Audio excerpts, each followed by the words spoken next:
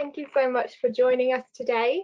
Today we are joined by John, who is our Student Advice Service Manager, and he will be running through a presentation on how to make a student visa application from outside the UK. We are also joined by Rachel, Amy, Lisa and Kim from our student recruitment team, and they're here to answer all your questions. If you do have any questions throughout the presentation or afterwards during our Q&A session, you can just type them in the questions function and they will be aiming to answer as many as they can. So I'll just hand over to you now, John. Thank you. Thanks very much, Katie. So I'm going to be talking to you today about how to make a student visa application outside the UK. And this is me. I'm John Hitchman. I'm the Student Advice Service Manager. We have a small team who provides support with all the non-academic things you might need. So accommodation, finance, and in this case, immigration. So we give you that sort of support. We can provide that support before you come to SOAS. And we'll go into a lot of detail about this whole process. And the presentation probably takes about 15 minutes. And then we've got loads of time afterwards for questions about anything you want to talk about. So as well as the presentation and questions afterwards, we also have some very detailed online guidance that we'll send you a link for when we send you a recording of the webinar. So yeah, bear in mind it's being recorded, so you'll be able to go back over it. If there's things that you didn't catch, you can be able to rewind later and watch it at your own leisure. But yeah, we've got the online guidance. It's a step-by-step guide to doing the online student visa application. And there's also a guide about documents. We also have a guide about the immigration health surcharge as well, which is something we'll talk about in the presentation. So to crack on, yes, this is how you make the student visa application. We're going to cover how you do it. How do I apply for this visa? Where can I apply for the visa? And particularly, when should you apply? And then what documents do you need as well? And then a question that's probably one of the big ones is how much money do you need to show that you have in order to get the visa? And then we'll talk about whether you can bring your family members with you and get a visa for them as well. And then, as I said at the end, there will be plenty of time for questions. So, who can apply for a student visa? So, to apply, you must have accepted an unconditional offer at SOAS. And before you apply, you're going to need two things. You're going to need a CAS, which is a confirmation of acceptance for studies. Now, that's an electronic document that SOAS issue, but using the UKVI or UK government computer system. So this document will allow you to make the visa application, and it means we're confirming that you're a student and that we want you to come and study with us for visa purposes. And then secondly, you need to meet the maintenance requirements. So when you hear this word maintenance, what that really means is money. You need to show that you have a certain amount of money. We'll go into a lot more detail about that shortly. So how do I apply? You use the online application system, and there are things you have to do as part of this process. You have to pay the immigration health surcharge. Now, this is a charge. Oh, excuse me, hold on a second. This is a charge that allows you to access the NHS. Now, the NHS is our national health service. It means you can get any healthcare that you need except for a non-urgent operation. So everything else will be completely covered for the whole duration of your student visa. And that costs £470 per year of leave. So that's per year of the length of your visa, not the length of your course. However, there's an asterisk there, and that asterisk is there because if you're an EU national and you have an EHIC card, the European Healthcare Insurance Card, and that was issued in your EU country, and you're applying for your visa this year, so after the 1st of January, you may be entitled to a refund. But I think the important thing to bear in mind here is this is just for people who aren't intending to work while studying. So if you plan to do any part-time work at all, this unfortunately isn't going to apply to you, but otherwise you may be entitled to a refund. You can find out more on the gov.uk website. you'll be able to claim that refund in January 2022, so in a few months' time. So you've paid the IHS, everybody's got to pay that, but EU nationals may be able to get a refund. Then you also pay the application fee. So the £348 is the standard fee, and that will give you the 15-day service. So that is a processing time of 15 working days to turn your visa around. Now, if you want to get your visa a bit quicker and you're happy to pay more, you can pay £568 for the 5-day expedited service. This is available in most countries, but you need to check local services, which you can find online. As part of the process, you're going to be uploading documents, and then you may have to attend a biometric appointment, and this is to provide your fingerprints and a scan of your face. And you may need to attend a brief online interview as well. Now, the interview is nothing to worry about. It's a very simple process. It'll probably just take 10, 15 minutes, where you're asked a few questions about why you're studying in the UK. But the interviewing, it will not be all students, and the biometric appointment will be applied to some students, but I'll talk a little bit more about that in a second.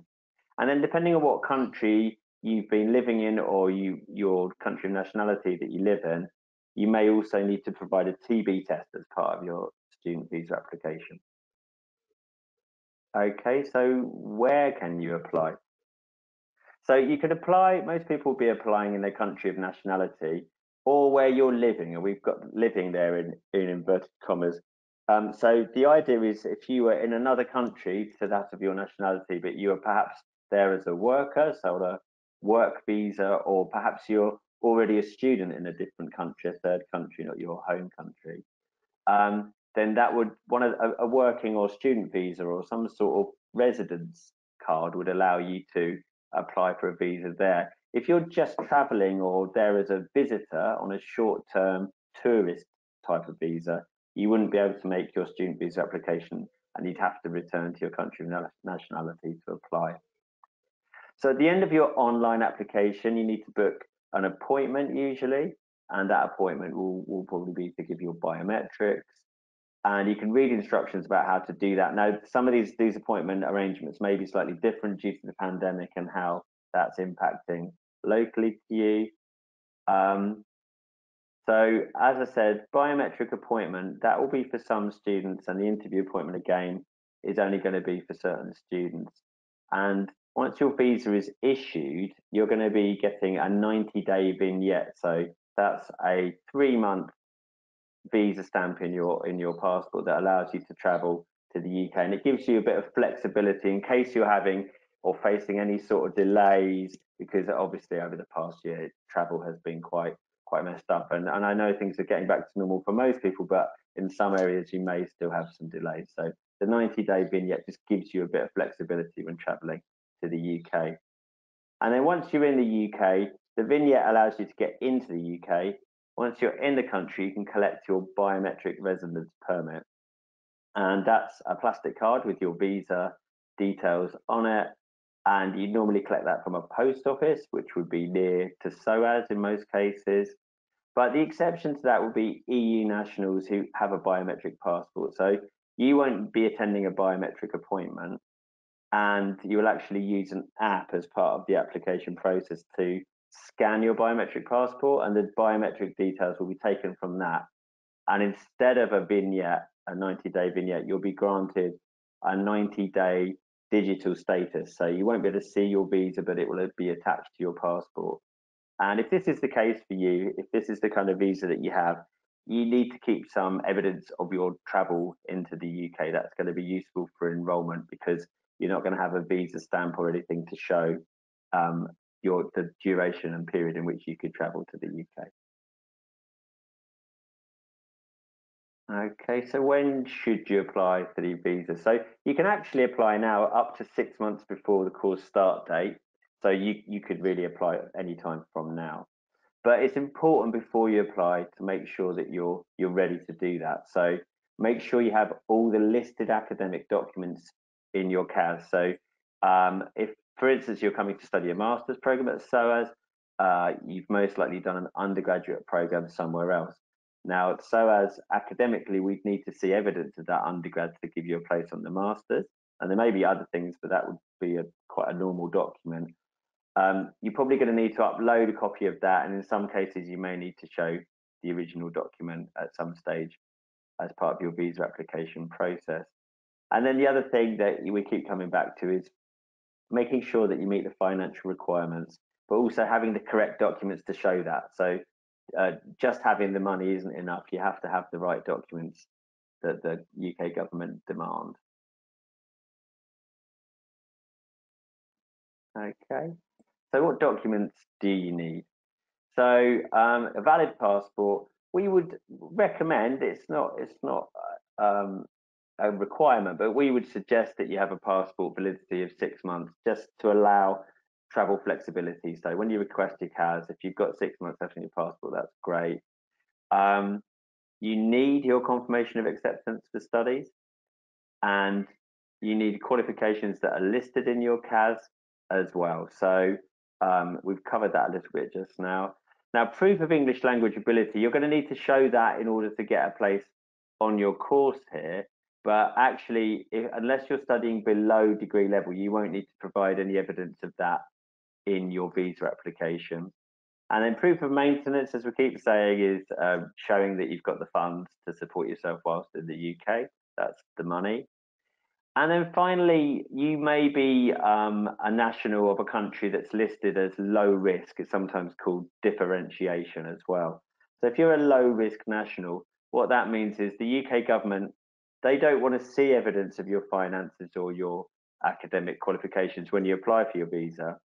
However, they retain the right to ask for them. So we would always suggest that you have those documents prepared and ready, but you just don't submit them in case they're requested. Because normally if documents are requested later, which they are sometimes, you haven't got a very long period of time in which to respond and get those back to the person looking, the caseworker assessing your visa. So a CAS, confirmation of acceptance for studies. So let's go a bit more detail into that. So a CAS can only be issued if you're an undergrad student, you need to affirm your unconditional offer. And if you're a postgraduate taught student, you've accepted an unconditional offer and paid the £1,000 deposit. You must inform the admissions team about any scholarships you've been awarded. This is so that they can be added to your CAS. If you have a scholarship that's being paid to you via SOAS, that money can be put on your CAS, and it means you won't have to show bank statements to cover that amount. And the earliest you can use your CAS to apply, as we've said, is 6 months before the start date of your course. So if you're an undergraduate student, when completing your UCAS application, you would have indicated whether you need a student visa. And once you have a firmed offer, and your firmed offer becomes unconditional, you can complete the online CAS request. Now, my understanding is if you didn't make it clear you needed a student visa in your UCAS application, you can still request one via the online form. And in your CAS request, you provide some supporting documents. So you need a colour scan of your passport. Everyone's going to need that. Evidence of scholarship, if you're lucky enough to have one. Evidence of tuition fees paid if applicable. So if you've already paid your fees to SOAS at the point that your CAS is issued, they can be shown as paid, and then you don't have to show that money in your bank account or anywhere else when you're making your visa application. And then your previous UK student visas or Tier 4 visas that you've had in the past. So if you've travelled to the UK as a student before, the admissions team would like to see copies of those. And finally, if you're under 18, you'll need a completed parental consent form completed by your parents. And as I keep saying, we advise that your passport needs to be valid for at least 6 months when you request your CAS. And the deadline to request the CAS is 30 days before the start date of your programme. So postgraduate students, it's quite a similar situation. To be assigned a CAS, you need an unconditional offer. You need to have accepted that offer, paid the deposit, or provided official evidence that you've been awarded a scholarship or being sponsored by a recognised sponsor. That could include your home government, an international organisation or company. So if your sponsor's covering your full fees, then you wouldn't be required to pay a deposit. You could just show that they're going to be paying for your tuition at SOAS. And to go into a bit more detail about postgrad students, to be assigned a CAS, you're going to need to complete the CAS request form online. And in the CAS request, it's similar documents to undergrad. So you're going to need a colour scan of your passport, evidence of a scholarship if you have one, evidence of tuition fees paid if applicable, previous UK student visas if you've travelled to the UK before, parental consent form if you're under 18, and as I like to say, we advise that your passport needs to be valid for at least 6 months before you request your CAS, and the deadline again is 30 days before the start date of your course, so that's the deadline to request your CAS. And admissions will send your CAS by email. Please check the details in your CAS statement. If there are any mistakes, please contact CAS request at soas.ac.uk to get those amended as soon as possible. Okay, so we've talked about CASs, low risk nationals. I think it's time to move on to the next slide. So finally get to the money bit. So how much money will you need to show?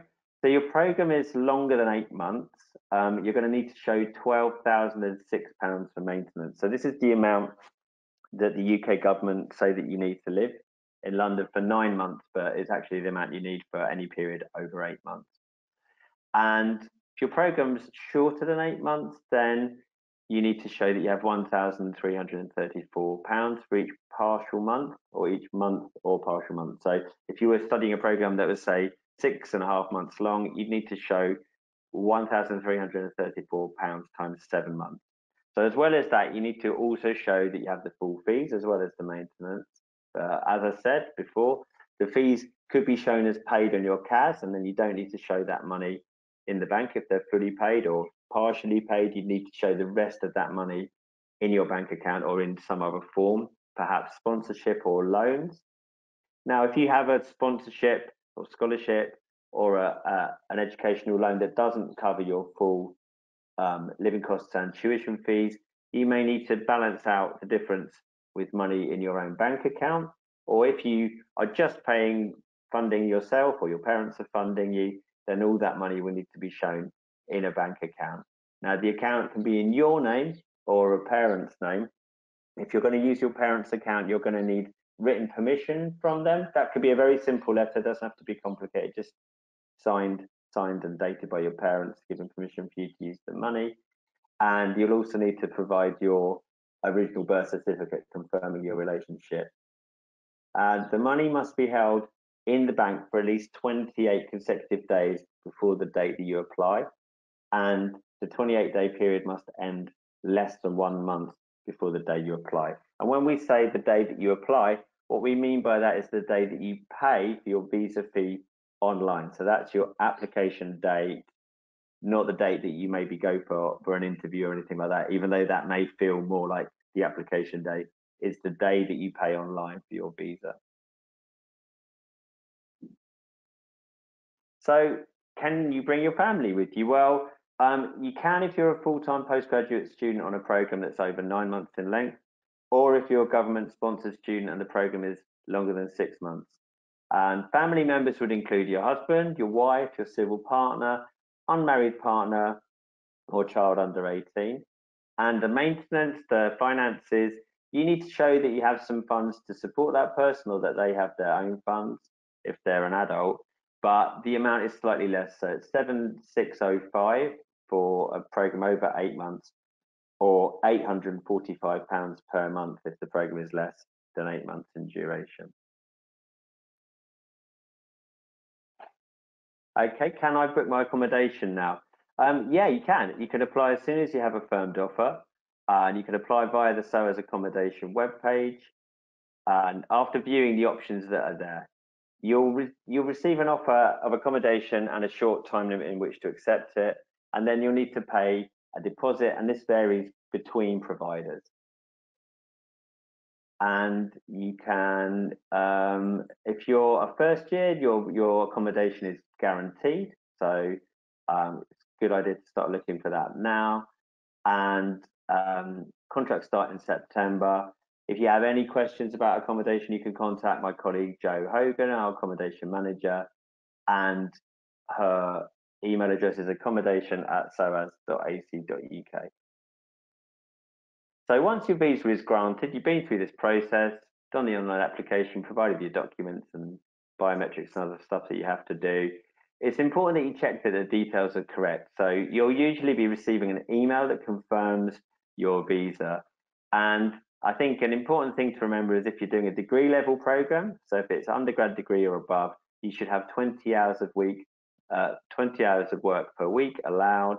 That should be clearly laid out on your visa email. And then if your program is a year long, so 365 days or more, you should have 4 months of visa validity after your course end date on the CAS. So check that in case any errors have been made. And if your program is between 6 and 12 months, you would get 2 months after the course end date. The easiest thing to do would be to report this error to your visa application centre as soon as you see it. But if you don't notice this until you're in the UK, and if you pick up your BRP, then you must report an error on your BRP within 10 days of receiving it. And then once your visas are all okay and you're ready to travel, then please just check travel arrangements to the UK. Obviously, coronavirus is still having an impact, even though things are greatly improved in the United Kingdom. So before you leave, check this website, gov.uk border control. We'll send you a link to this. And I think the key things to take away are that everybody that's flying to the UK or traveling to the UK must provide a negative COVID test taken 3 days before you travel. And you also need to complete a thing called a passenger locator form, which just really gives your UK address on arrival and other contact details. And then we have a sort of color coding system depending on where you're traveling from. So if you've been in a country or countries in the 10 days prior to traveling, the countries are coded as follows. So there's a green list of countries. So you could arrive in the UK, but you must take a COVID test on day 2 after you arrive. Okay, that's what you have to do from a green country. From an amber list country, on arrival, you must quarantine in the place you are staying. So that could include your university halls. And for 2 weeks, you need to stay there. And then if you arrive from a red list country, you need to quarantine in a government hotel. So you have to pay for that and also take 2 COVID tests during that period. So it's a really good idea to have a look at this now to get an idea of how your travel plans might be looking. Also, please bear in mind these things change quite frequently, and in general things are improving, but keep your eye on this webpage regularly for updates. Okay, so that's pretty much the end of it, not quite, but sort of been through the whole process now. Once you've followed our guidance, use the resources, you should find it fairly straightforward. Get your visa, plan your travel, and we look forward to seeing you at SOAS. That'll be brilliant. And then once you've done your degree, we have a new visa that's actually starting in about 2 weeks' time called the graduate route. And this visa will allow you to stay in the UK after you've graduated or after you've finished your degree to work for 2 or 3 years after your program. And if you're studying, to qualify for this, you need to be studying a degree program, so an undergrad or postgrad or research degree. If you're doing an undergrad or postgrad taught degree, you can stay for 2 years. And if you're doing a research degree, then you'll be able to get a visa for 3 years to stay and work. And the visa would allow work for any employer. It's not sponsored by a particular employer. You don't have to have a job to get this visa. So you can apply once you've completed your program. And if you have dependents in the UK, they could also apply with you. So details are still to be confirmed. We're not exactly sure of all the fine tuning, but we know it's going ahead and we know it's going to be running for the foreseeable future. So that's the end of my presentation. Thanks for listening. And now it's time to open the floor for your questions. Thank you. Thanks for that, John. So the team have been answering questions as we've been going through the event today, and we will continue to answer more questions. So do feel free to pop as many questions as you would like into the questions box. I will go through a few questions that I could see were recurring questions, so it might be helpful to everybody. And we have put all the answers for everybody to see, but I think it might be worth going through some of them with you through the audio. So I think one of the main questions that we had come up both in this session this evening and also in the earlier session today was, can international students come to the UK if they are coming from a red list country? So I know that there has been a little bit of confusion about this. I think when you read various different websites or different media outlets, but as a student, you will have a residency status. So you can come to the UK if you're coming from a red list country. What it will mean, though, is that you do have to quarantine, and at the moment that quarantine would need to be within a government recognised hotel. As universities across the UK, we are lobbying to see if it would be possible for students to quarantine in their university accommodation or in other accommodation that they have chosen. But at the moment, the rule is that you would have to quarantine in a government recognised hotel. But it does mean that you can still come into the country, and it does mean that you can still apply for your visas to come to the UK. Another question that we've had that's kind of connected to that is, what if you don't want to come for term one, or what if you can't travel to the UK in term one through any number of things like delays in visa processing, or it could be just in terms of actual travel with flights. It could be that you are in a high risk category, so you don't want to travel currently. So the university's policy on this is that for term one, everything that we offer in person, so that's the seminars and the tutorials, which are small group teaching, we will also offer an online version of that. And so from the university's perspective, it is possible for you to join us after term one for term two. What we're just waiting on is some further guidance from the UKVI on what that means for your visa processing. So we're just waiting for them to give us the last possible date that you can enter into the UK to start your programs, and we will be communicating that out to all the students as soon as we have that, and we're hopeful that we might get that update before the end of June. And that leads me on to the next question, which I know many students have posed both here and also through the other channels that we have, such as our Facebook offholders group, and that is that we have made the decision to process all the CAS requests from the 1st of July. We will definitely be processing all the requests from that date. If we get an update from the UKVI earlier than that, then we will also start processing them earlier. But that allows us to, one, make sure that all of the information we have from the UKVI is as up to date as possible, so that we're giving all of you the correct information and allowing you to make the right decisions in terms of when you'll apply for your visas. The other thing that also allows is that many students are still waiting for their final transcripts, for their final certificates, and that allows you more time to get those into us. And finally, a lot of the scholarships that are awarded towards the end of June and the start of July. So again, whether those be internal or external scholarships, that will allow us to include those into your CAS.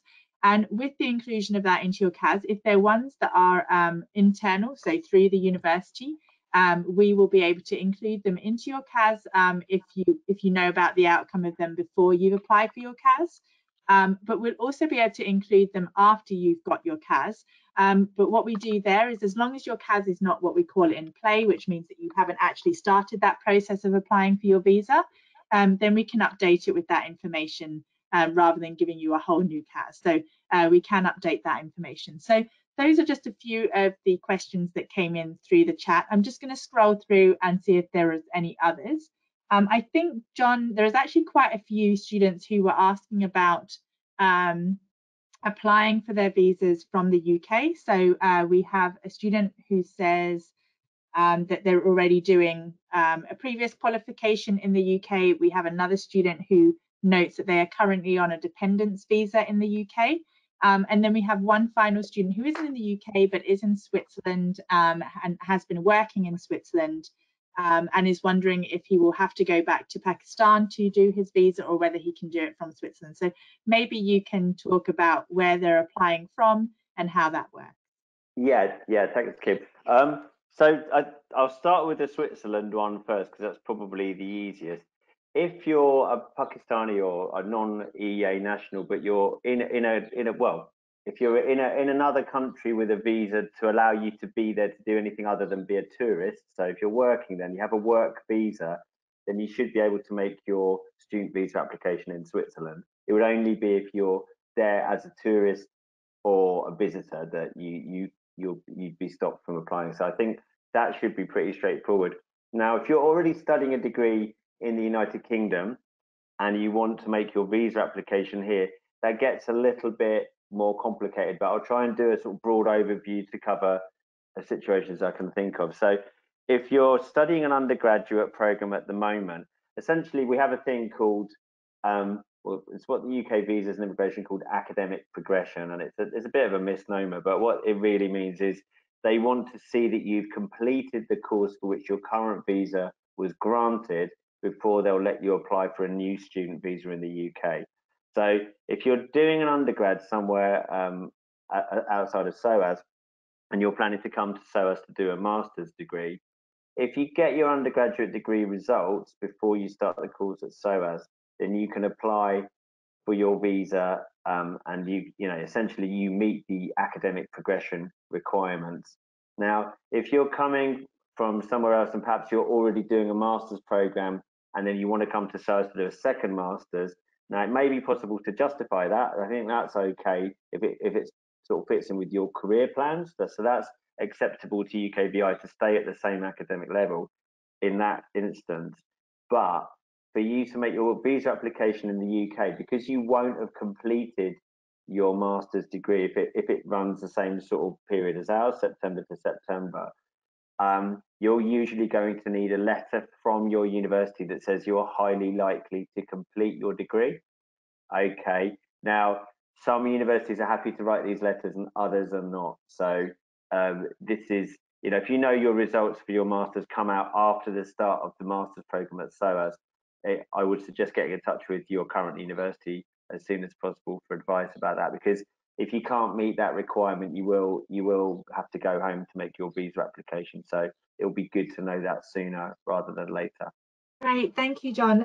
And just related to that, that one of the comments you made there, John, is that, and this is another question that's come up, a number of students have been asking us about final transcripts and final certificates. We do realise that there are a lot of delays that students are facing this year with COVID, much like they did last year.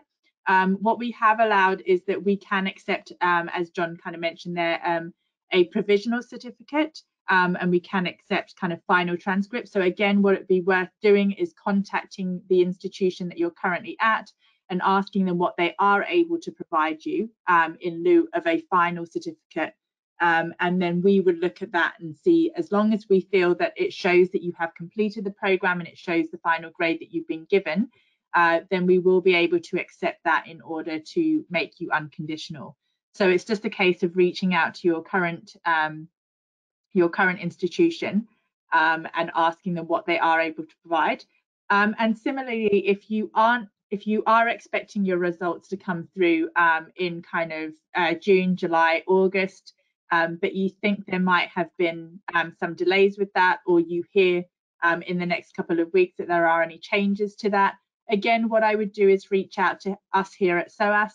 So if you go to our international pages, you will see that we have international recruitment managers for each region, and their email addresses are on the website. So if you reach out to them and you say, I'm currently studying in Indonesia, and my school, and particularly the school board in which I sit, won't have the results through until a certain date, then as long as we know that, we can make preparations for that. So it's to try and keep us as up to date as you can.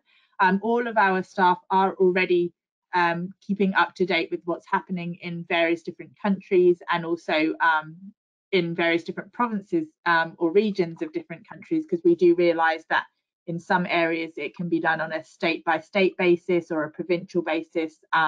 And so we are keeping as up to date with that as possible, and we reach out to a lot of kind of joint associations to get that information.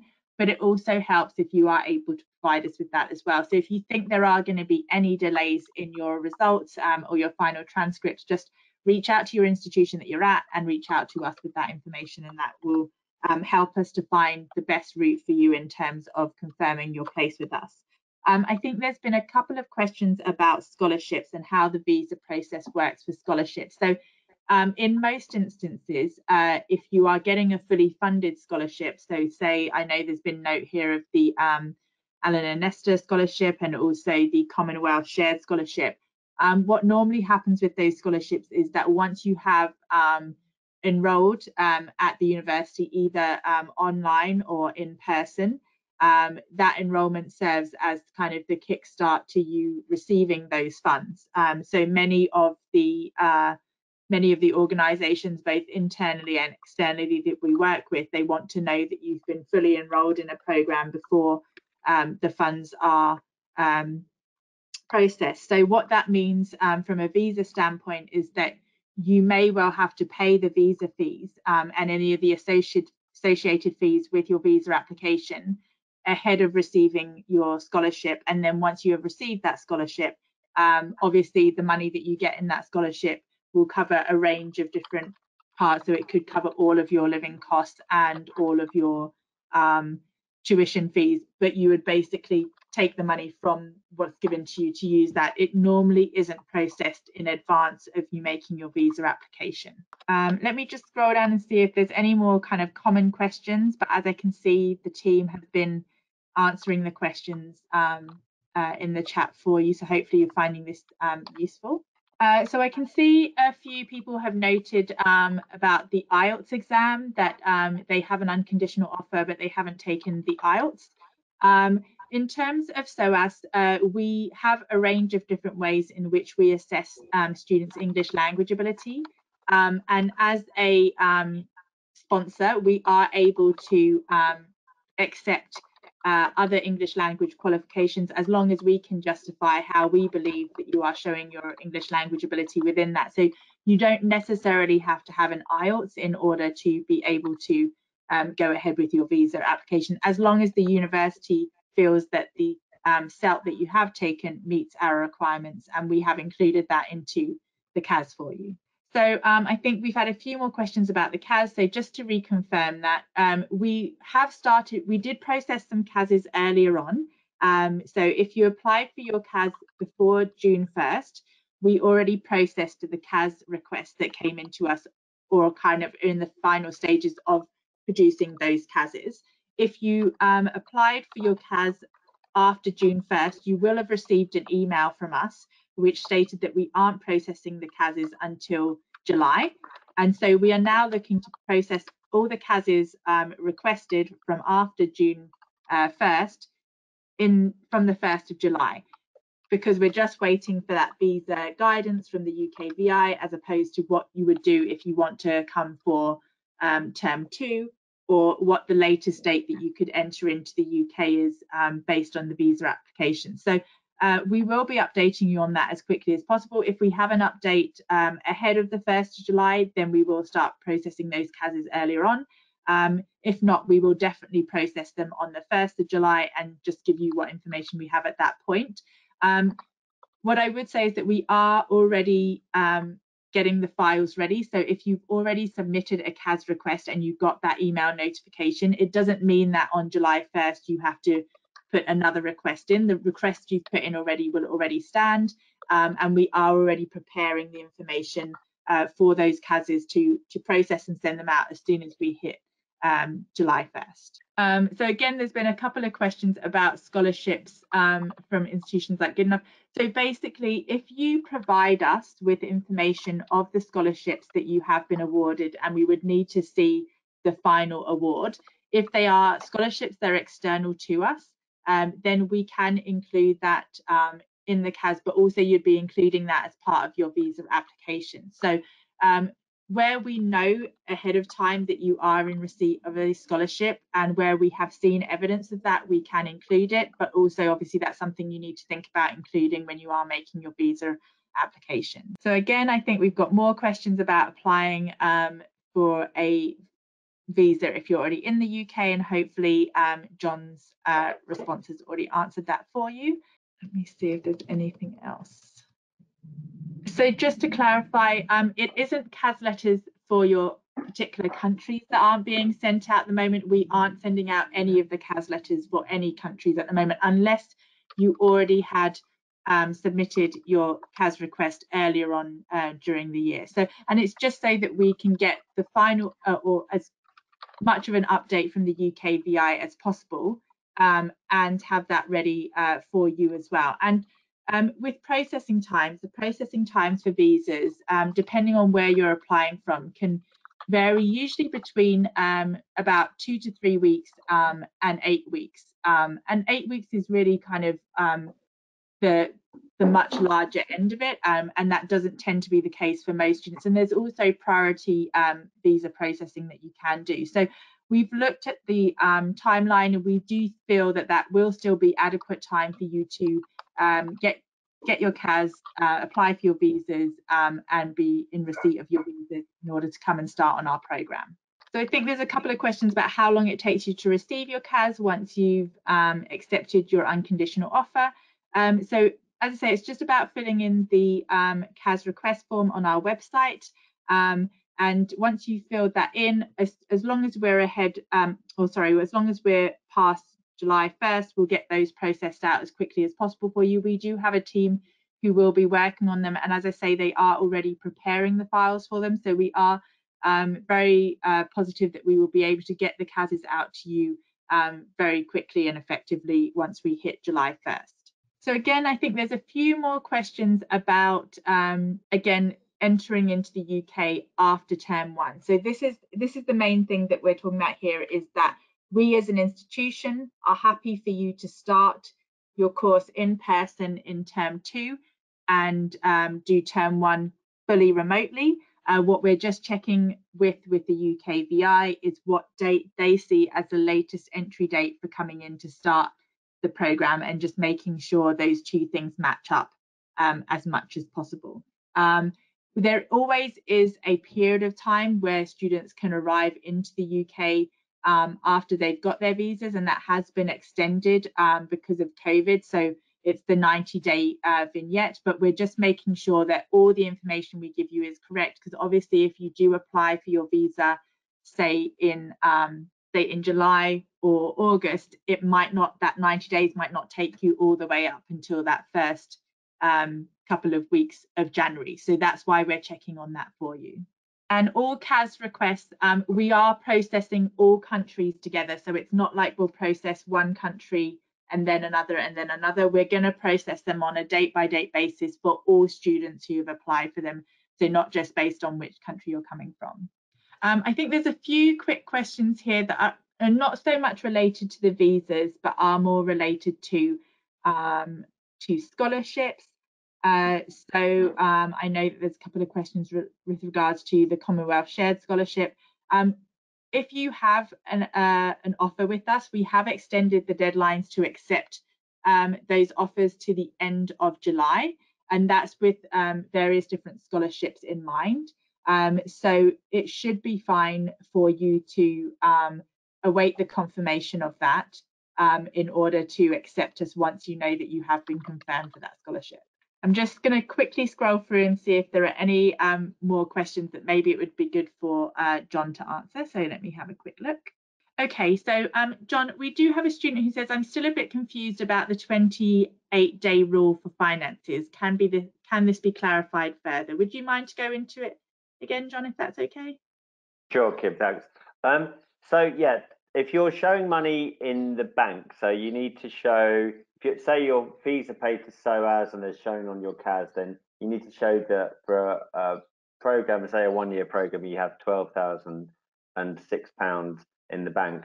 To do that, you need to hold that money for 28 consecutive days. So you show a bank statement showing a 28-day period that you've held that money, that balance has stayed the same or over that balance for 28 days. So it doesn't drop below that period for a 28-day period. Sorry, it doesn't drop below that balance for a 28-day period. And that 28-day period, that could finish the day before you apply or pay online, or it could finish up to 1 month before that date. But if your statements are more than a month old on the day that you apply, which is the day that you pay online for your visa application, they won't be acceptable either. So ideally, if you can now, get the money into a bank account. It can be a savings account as long as you can access it. but it does have to be cash funds. It can't be an overdraft. You can't use a credit card. You can't use shares or any other financial instruments. You know, it has to be money in the bank that you could spend if you wanted to. But ideally, if you could put those funds into a separate account, you know, allowing a little bit for currency fluctuation as well. If you know that your local currency does go up and down, you may need to put a little bit more in there just to allow for that. But essentially, it's a consecutive 28-day period that ends less than 1 month from the day that you pay online for your visa application.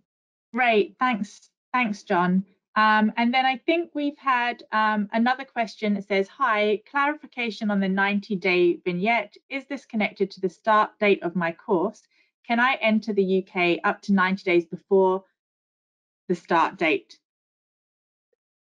Right, thanks, Kim. So yeah, it's good. It's probably good to talk about that. So no, the 90 days is really designed for flexibility because of travel issues due to COVID. But the vignette, the earliest you could enter the UK would be up to 1 month before the start date of your course if you're doing a degree program of a year in length or more. So you wouldn't be allowed to come into the UK any earlier than that, I'm afraid. But that should hopefully be enough time for you to get here, you know, get comfortable in your accommodation before you start studying.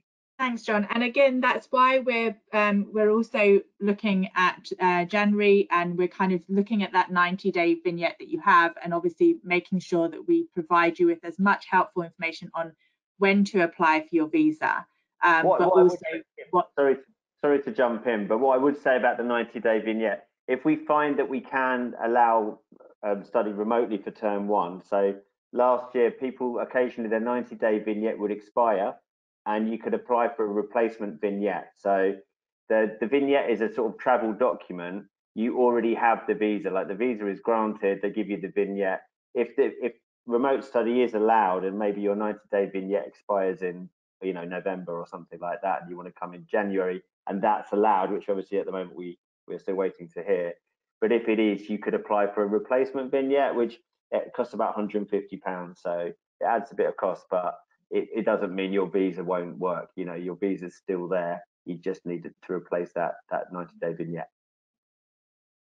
Yeah, exactly. So we're just kind of waiting to see what those options are for you.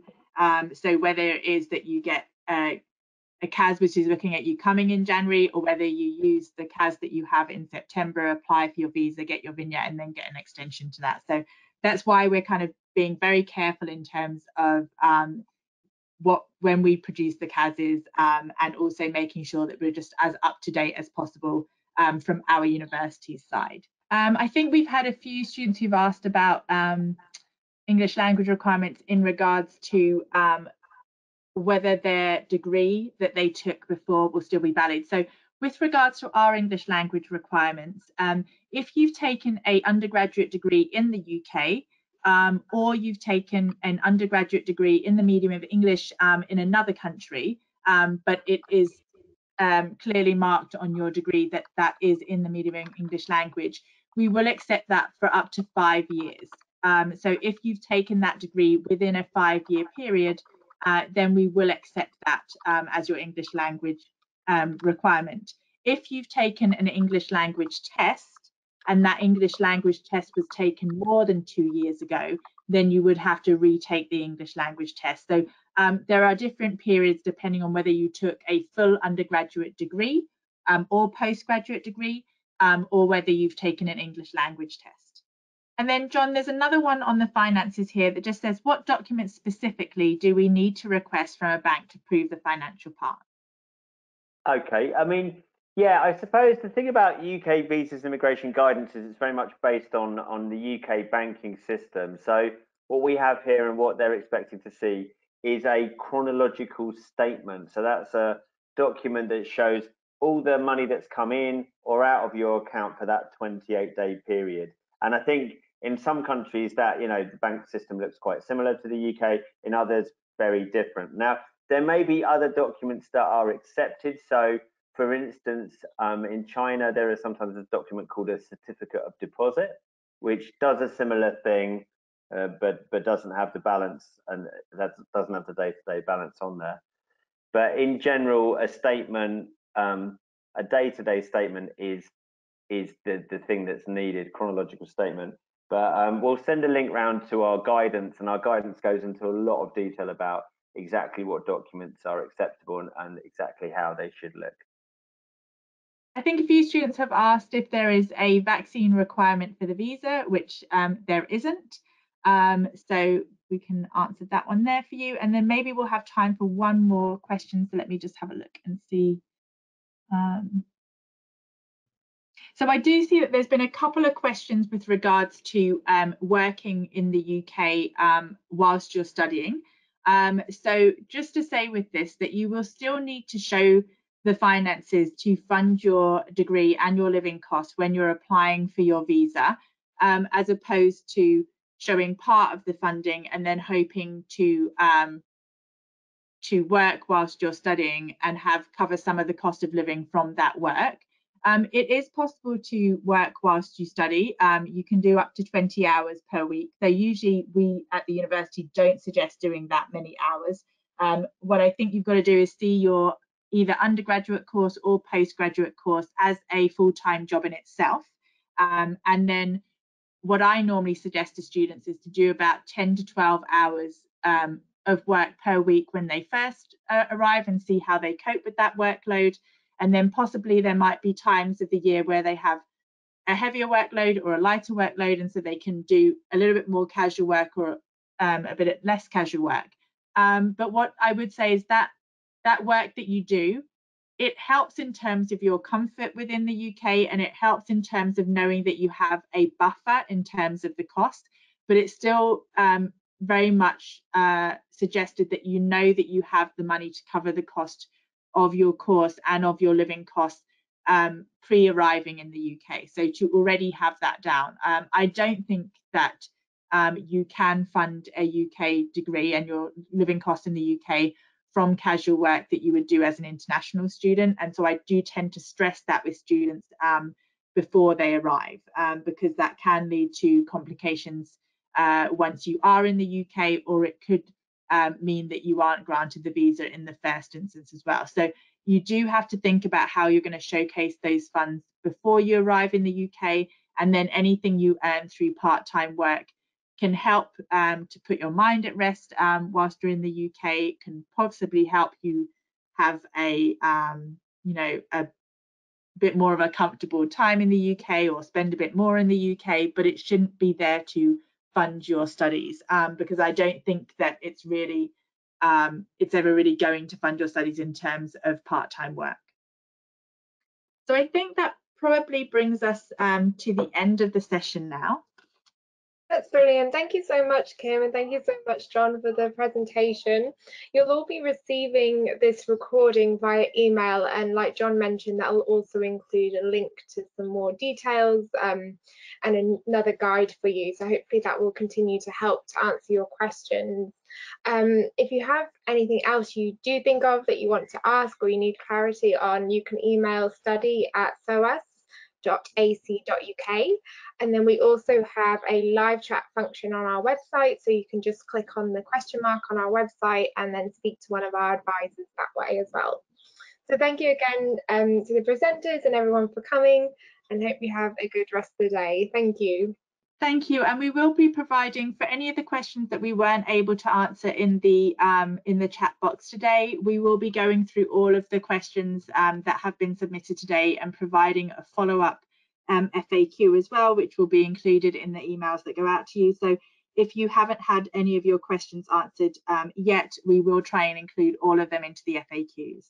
Perfect. Thanks, Kim. Take care, everyone.